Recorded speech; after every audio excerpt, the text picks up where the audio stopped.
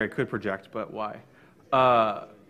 So just to kick off with a little bit of a story, like I live in the Northeast and lost power in a really bad nor'easter one time, and those of you who have smart homes are probably gonna feel a little bit of cringe. But so I was in a pretty big home automation phase with that at the time, and had installed the hub, the light bulbs, everything else, and yep, they all follow a pretty common pattern. They connect up to some REST API in AWS. Bad news if US East 1 goes down, or Cloudflare, as it was last night, goes down. The mobile app calls some endpoint, and message comes down from that service down to the light bulbs or anything else and turns them on and off. I mean, I'm sure everyone here sees the problem in all of that.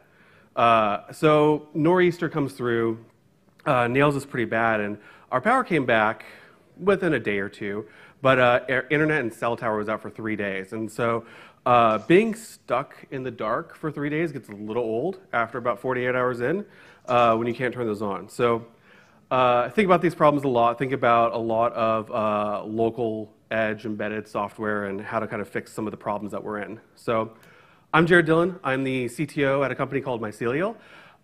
We are building out state edge networks and doing that with WebAssembly and building out development kits and clients. So you'll probably hear a lot about server-side WebAssembly throughout this entire conference.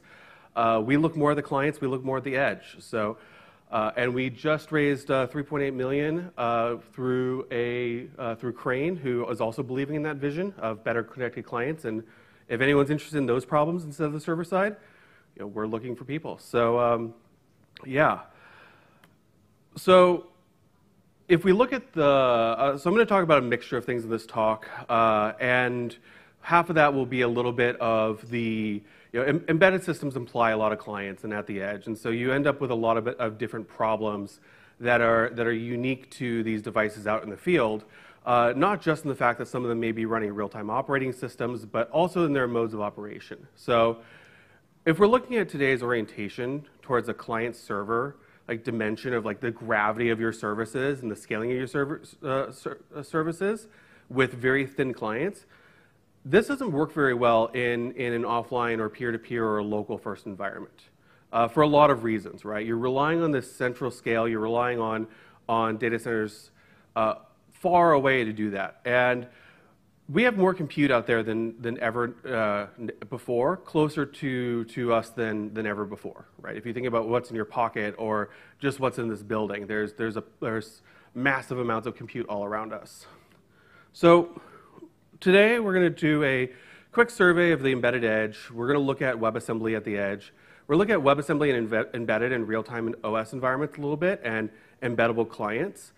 And then kind of take a look at an embeddable WebAssembly runtime we're working on open sourcing and upstreaming. So, and then I do have a demo. I have a video of it at the moment. I managed to fry that demo device. I have a backup.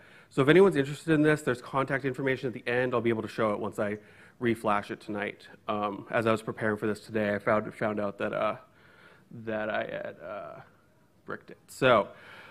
All right, what is my cloud made of? Well, right now, if you look at the environment where we have that large cloud, little edge universe, we have these virtual machines ultimately connected with Raft, especially if you're using something like Kubernetes or Mesos, serving millions of these clients, these IoT clients, these embedded clients, these edge clients. And we're taking all that data and we're putting it into these massive data lakes and proceeding to do data on it. Now, there's been advancements here where we're not running these giant Hadoop jobs anymore. Some people are, but we do have things like Snell doing SIMD, JSON, and we're able to at least query and get an understanding of this data.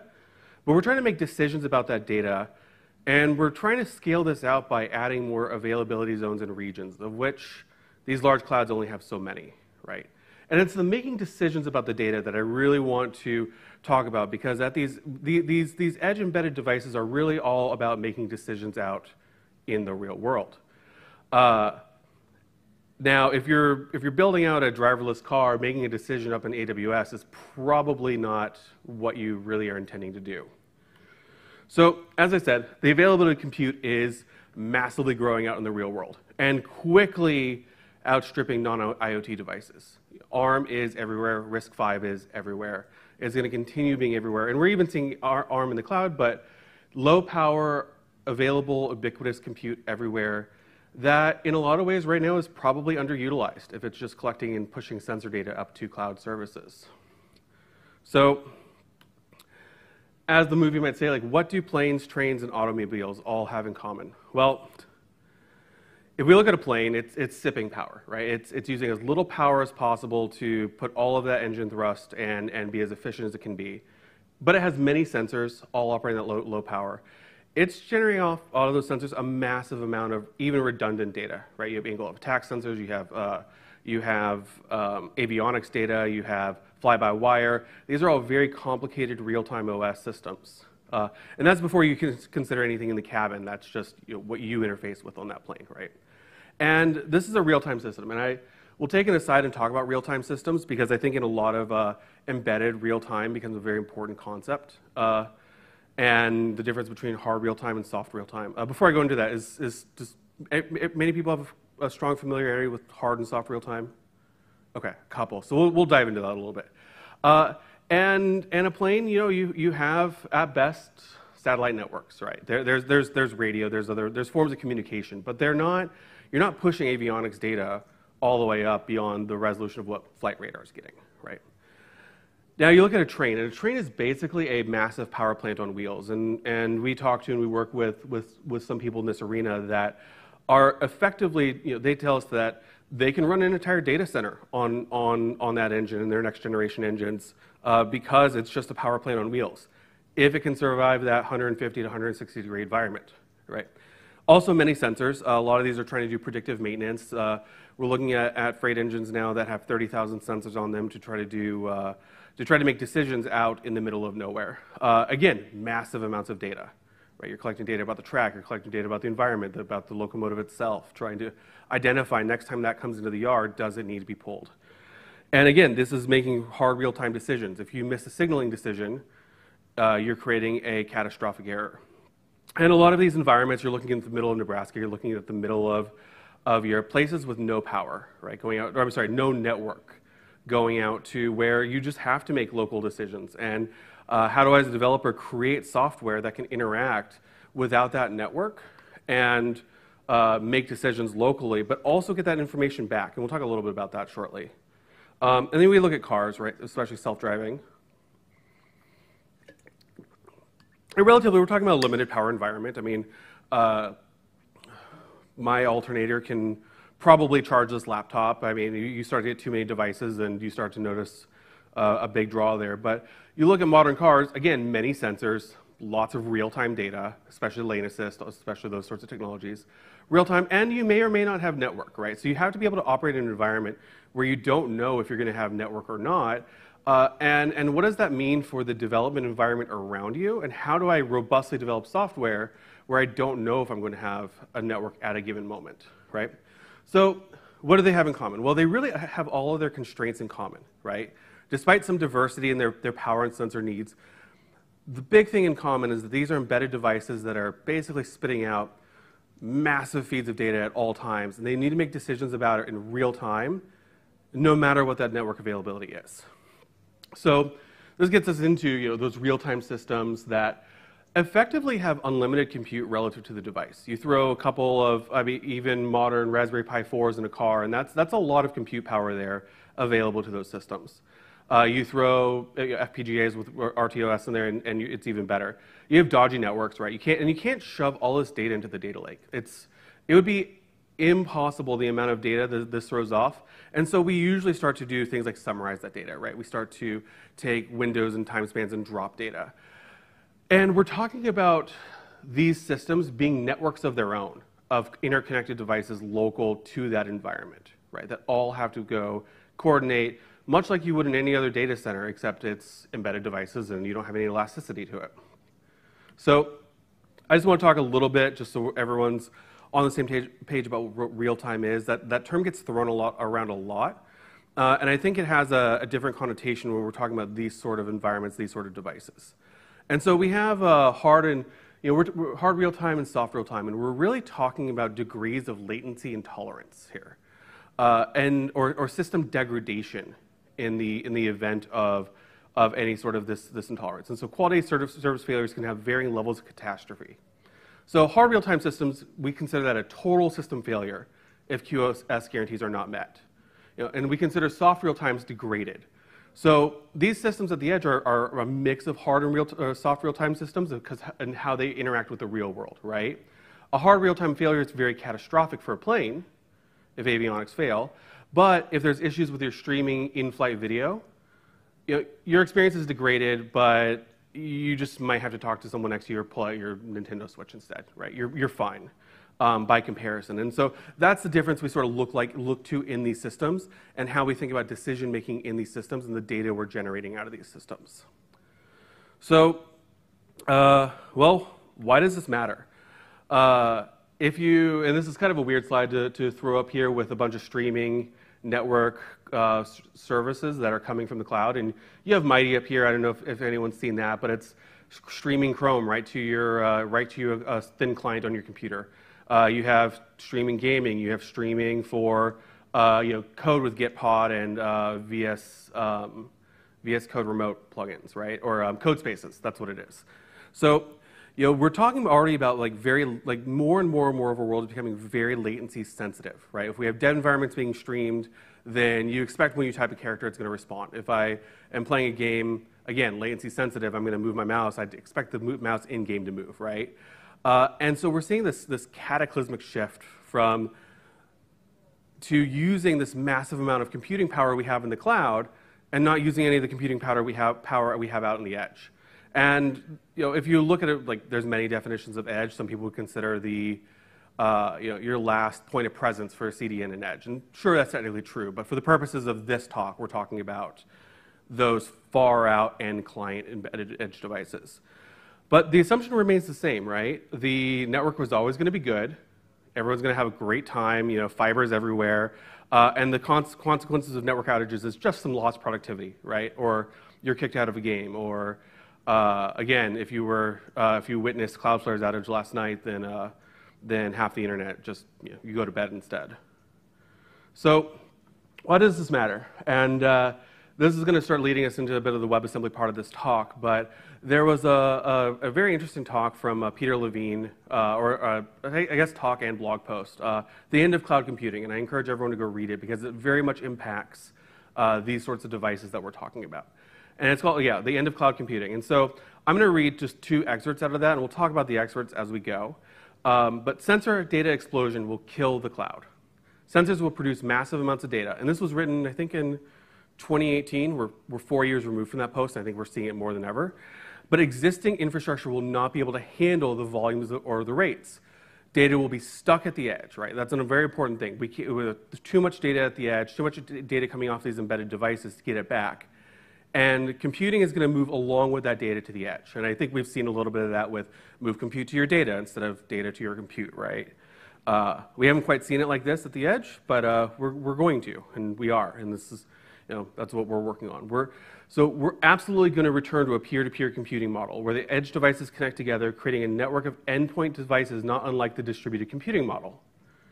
He goes on further to say, real-time processes will need to occur at the edge where real-world information is being collected. So again, we have these massive data streams. We're wanting to make decisions. We have to do the compute there. The notion of real-time becomes a very important ingredient given the massive amounts of real-world information. And we're not just talking about text information, right? We're talking about collecting video and streams of information. Both these things need to work together, and data will absolutely drive this change, right? We're not just talking about just values. We're talking about structured data. We're talking about audio. We're talking about text. We're talking about all sorts of rich formats optimized towards their environments. And some of those, especially in, if we're talking about CRDTs or collaborative models, are partial information updates, right, for what you need to make a whole. So why does this all matter? Well, at the edge, we really want to do some sense infer, and we want to take an action, and he refers to this cycle. And this is really the core function of a lot of these edge and embedded devices, sensors and things that act upon them. We want to gather some information. We want to make an inference on it, and we want to make a decision and do something, right? But we want to get that data back, and he stops at this idea of learning. So we want to then take some of that information and say improve our models. We want to We want to make a better decision next time, or make a better decision for other clients in light of new information. We then want to process, analyze, and we want to actually go and update those back out, right? It's one thing to go learn from it, and I think this is where we see a lot of current efforts need improvement and where WebAssembly can really help, and like I said, we'll talk about that in a moment, but actually going and updating these devices to go match in a lightweight way that takes into account everything we just learned from those decisions, right? Make the whole of these fleets better. So, we're all used to, I think, a lot of cloud native is used to dev and packaging. You have containers, you have Kubernetes, you're acting with processes, you have some sort of observability model, and you have plenty of ways of doing data in comms. And between streaming systems and long-term data storage solutions. So we need some new building blocks, right? And one of those building blocks that I look at a lot, or we look at a lot, is using WebAssembly out in the edge and out and embedded. How familiar is this room with WebAssembly, just before I give a primer? Okay, lightly, so great. So let's just talk about what WebAssembly is. There's a lot of blog posts, there's a lot of, like, I wouldn't say FUD, but everyone gets very hyped up when they start talking about it, but it's really all it is a binary instruction format for a stack-based virtual machine, right? It's a specification, and it's a compilation target. So what's interesting about this is we both have a specification for a virtual machine, and it's designed in a way that anything can go, or as many things can go compile to it as possible. So you have this interesting fixed point between the things that run WebAssembly and the things that can compile to WebAssembly. And then for those for those who are still interested after hearing that, well, you get a lot out of running WebAssembly. Now there's some restrictions, and I'm sure you'll hear about a lot of those throughout this conference if you're going to other WebAssembly talks. But you get a lot of benefits out of that too, right? It's very size and load time efficient. The binary format is very compact. The text format looks like a Lisp, and is structured like a Lisp. You can get this executing at native or near native speed. Not every runtime will do this. Not every language will compile. You're still going to pay the cost of your language. Right? If you're compiling Go down, you're still going to have the Go runtime. But if you're running C, you can get about 94, 95% the speed of C right there. And you can do that very efficiently. And one big thing about WebAssembly is, and if you've heard of WASI, WebAssembly System Interface, or Web Components, we'll talk about that a little, but it enables an abstraction for a lot of common hardware capabilities. Now this one deserves a star by it. It's memory safe and is in a sandboxed execution environment. Now, Spectre does exist, attacks do exist, right? There is side channel attacks, but it's about as sandbox as you can possibly get, and that's going to be very runtime dependent. There are ways around that, a bit beyond the scope of this talk, but happy to chat about that. And I think one of the most critical things about WebAssembly is what people are super excited about it is very embeddable.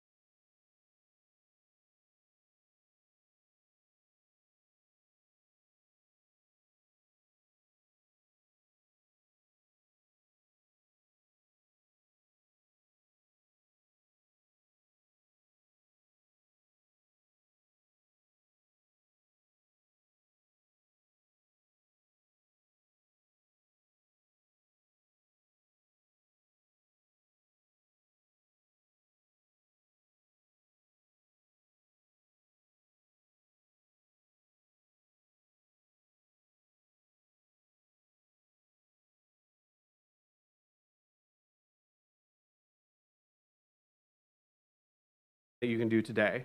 And so we want to be able to perform like a really fast, reliable prediction every time a state change happens, right? Okay, well, this drone has new information. Let's go detect if we're about to hit the ground, right? Or we're falling or whatever. And then we go update the state of the drone with the decision made. And because we're using WebAssembly and this is running on the same hardware, the same physical device, we're not, this team is potentially not an expert over in WebAssembly, or sorry, in TensorFlow models, right? But this team is. So they wrote that as a TensorFlow model, compiled it down to TensorFlow Lite, deployed it out, and now it's running.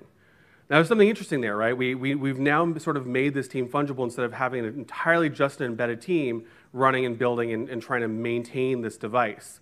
And it looks a little bit more like the infrastructure that you might see in, say, a containerized cloud-native environment. And now we perform an action, right? We send a signal to physical systems. We're going to run a bundle for that instruction. Maybe we've written that in Rust, or maybe we've written in C or assembly script or something else. But the team that's the expert with that particular actuator can now sort of go and own that part of the system. Now we want to go learn for that, right? Like we want to go even further, because now we've composed our system out of these reusable building blocks that can run at the edge. We have hardware abstractions, and there's no reason, and I'll show a little example of this too. Whoops, hang on. I realized my notes are, there we go, there's my learn one. So we want to then go synchronize the minimal amount we need back to the cloud in order to do a partial training update, right? And so now we've gone and updated the model. We can go push that back out to all these drones, and we've actually improved the totality of the system by sending the minimal back instead of trying to send out this massive feed of data.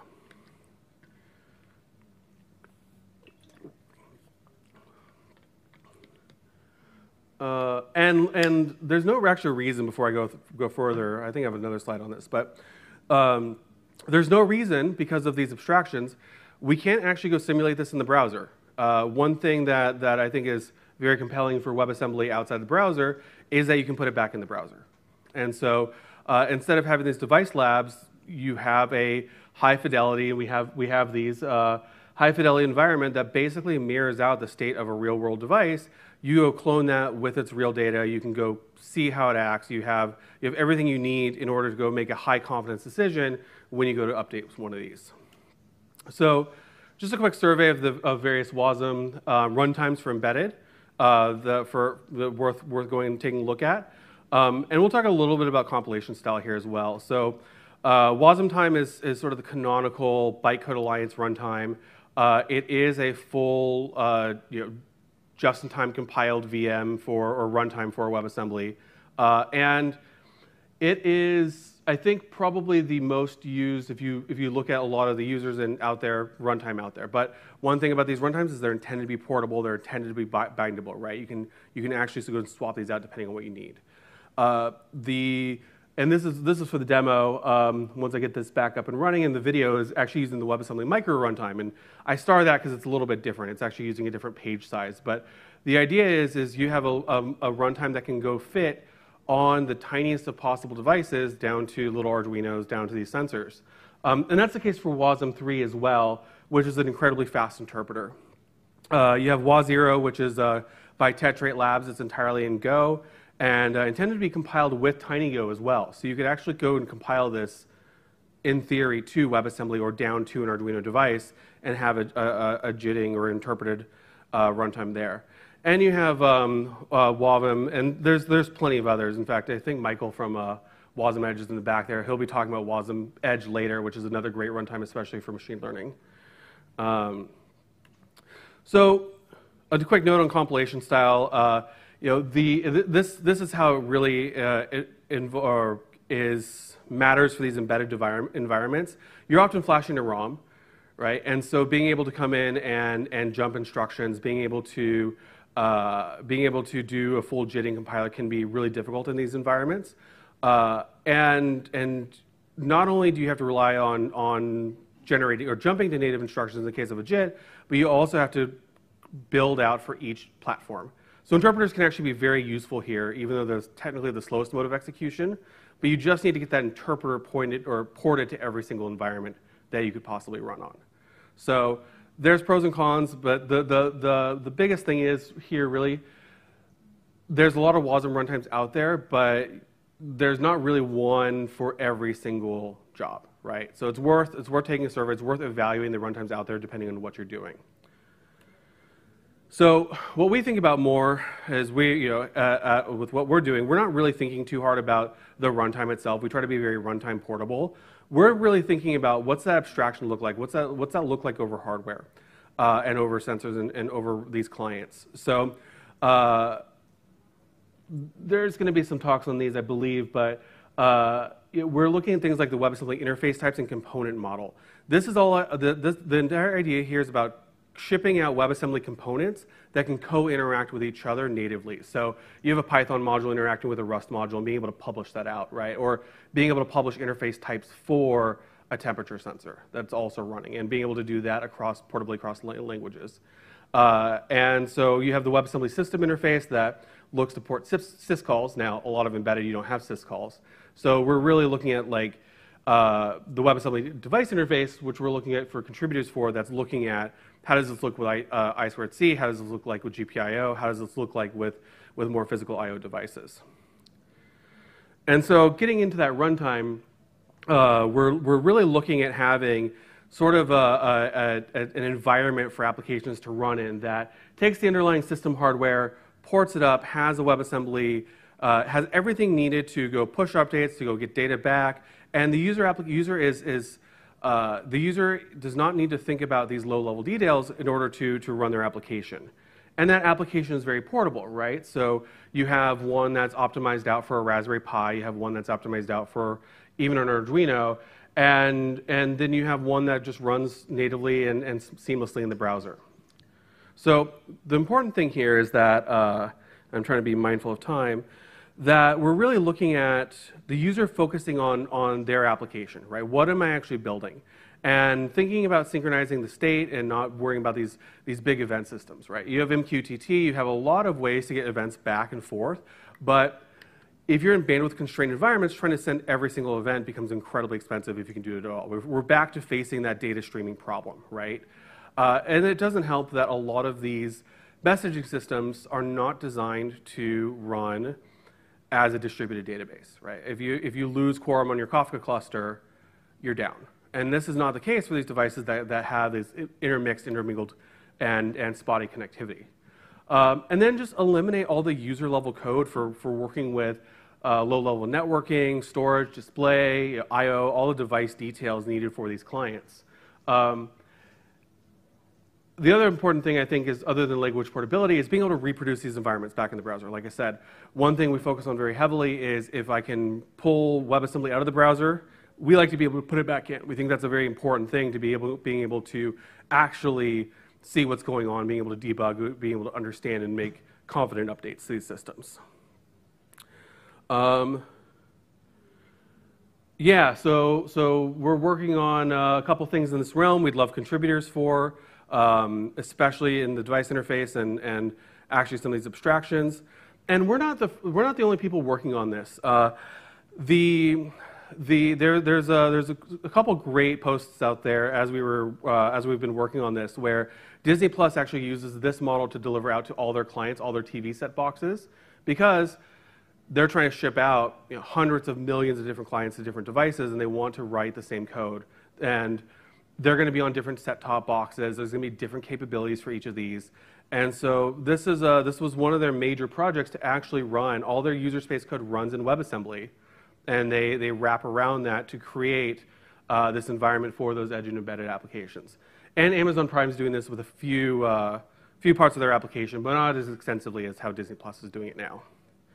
So I'm going to show a quick video. Like I said, I will get my device flash back tonight. And the last slide will have some context, so I'd love to show that. Let's see which one. So I have a microbit, had a microbit, running, is this the right one? pops up in the right spot. What are you doing, VLC? Nope, not that one. That one. Another one's the code. So what we have here is this is the microbit running the WebAssembly micro runtime. And what we've done is we've abstracted over the Bluetooth for it. And moving buttons, we were starting to create a Connect 4 game, but it is running, so it's WebAssembly micro runtime, then you have a TinyGo application that is, and then the device interface there abstracts over the buttons, the LED display, and the Bluetooth for networking. So that's the only ones we implemented here. The microbit also has a gyroscope, and I think the V2 even has speakers and a microphone, right? And so the idea being is all of those get exposed up to through something called WIT, and WIT ByteGen, so that you can then go compile and create those applications with TinyGo, AssemblyScript, Grain, any WebAssembly runtime out there, right? And importantly, we also have a network abstraction here so that I'm not sending a button press event. I'm updating the state of those LEDs local to the device. And the runtime that's actually running that WebAssembly takes care of all the information needed, and this is running up in Chrome. So I press those buttons, and I'm mirroring the state in about 15, 20 lines of code that would have otherwise taken, I go bootstrap the network, I go bootstrap the buttons and operate the buttons. I have to then go send the button press event, and then I have to go synchronize between the two sides. And so actually, this is a good, in this case, all I'm dealing with, all I'm dealing with here is a board state, right? And I'm just updating values on that. Runtime takes care of the rest. So I think that's where having these development kits that are runtime for WebAssembly for the client is going to become more and more interesting and important as they mature. So really what we're talking about here, let me pop this back on, and what I'm excited about is enabling, of course it does not want to play nice now. There we go. Enabling modular composable systems for real-time systems at the edge and in embedded environments. So thanks, everyone. Like I said, I'm CTO and co-founder over at Mycelial. Details are up there. I will be getting the actual physical demo going back up tonight on fresh hardware, depending on if I need to go pop by an electronics store or not. And that's it. I think we have a few minutes for questions.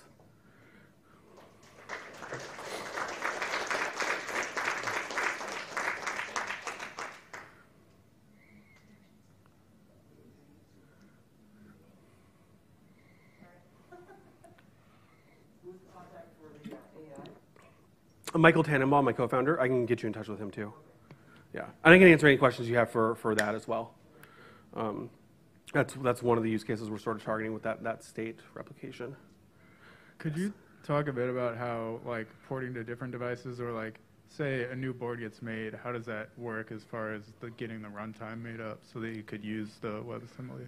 Yeah, that's a great question. So when we face some of that, so the question is, say a new board comes out, a new architecture comes out, how do you end up porting to port between systems and different architectures and different boards?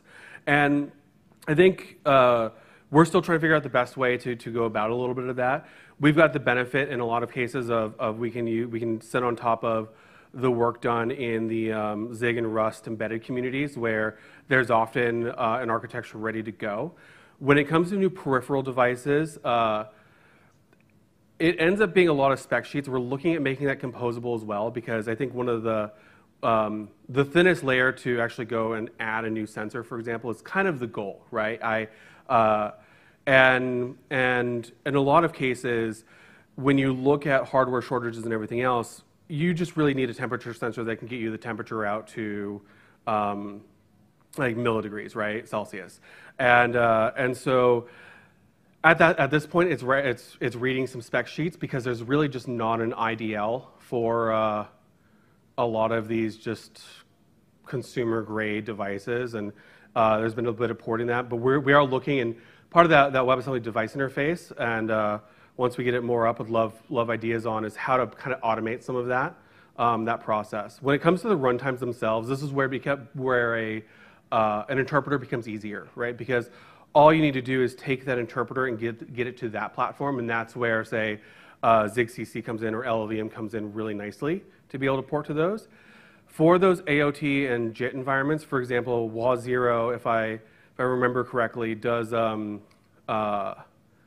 JIT for AMD 64 right now, but doesn't do it for ARM, right? And so at some point, when they're writing out they're writing out assembly instructions at the end of the day before the jump. And so there's a lot of porting work there. And I think right now for a speed and use case and deployability perspective, we're really kind of preferring interpreters at the moment so that porting becomes a little bit easier. And I think right now, if you look at it, you can support most of the reduced instruction set boards out there today. But for example, like RP2040 took a little bit of time to support when that came out with WASM 3. And I don't know, but I think they still may be one of the only ones where you can compile down to that. So time and energy, I guess. Nice thing about the interpreter model, though, is once you have it for that environment and it can write a WebAssembly instruction, you can write it, right? You don't have to generate out machine code for the WebAssembly itself. Does that answer your question? Okay. Any other questions? Yes. Hi. Is there some way to evaluate the cost of an execution, for example, the number of instructions for a specific function, or the maximum memory required for a specific function with WebAssembly, which is kind of, I think, the main difference with eBPF for now? Yeah, could you repeat the first part of the question? Are you asking about the, yeah, could you repeat the first part, please? Yeah, so is there some way to evaluate the cost in time or memory usage of a specific code? So that's a great question. Is there a way to go evaluate the specific cost or the overhead of executing these instructions? Obviously, it's going to be a bit runtime dependent. One of the areas where WebAssembly falls down a little bit and today and needs some workaround is debugging. It's a little there's not as many tools as I would like, but there is a WASM to see. Michael, do you know what I'm talking about? Which one?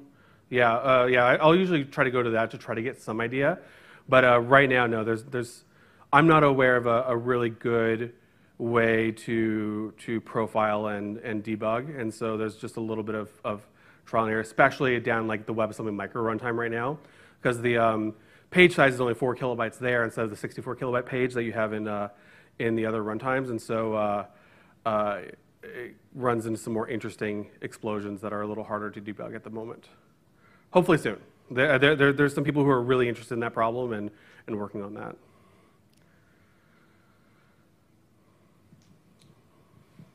If you have timing goals, whether they're hard real-time or just general responsiveness, with both WebAssembly and with your framework, what kind of approaches do you recommend? Yeah, that's a great question. So if you have hard or soft real-time requirements and you have timing goals that you need to meet or QS that you need to make, how do you go about that in WebAssembly and in our framework?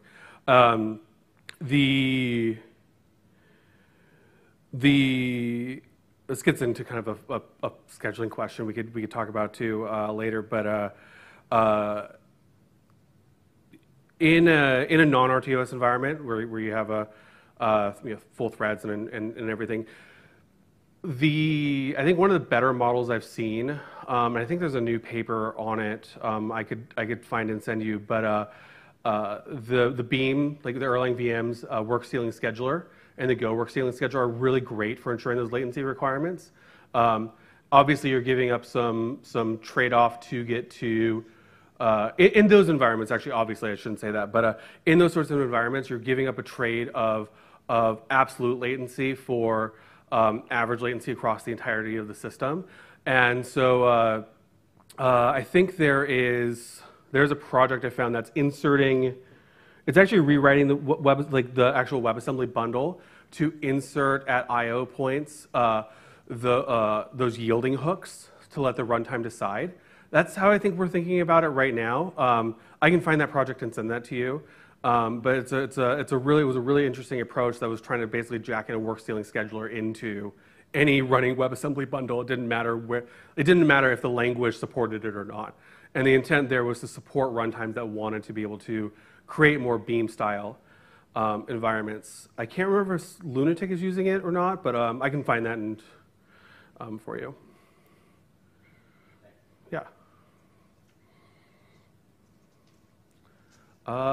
There's no other questions. Thank you, everyone, very much.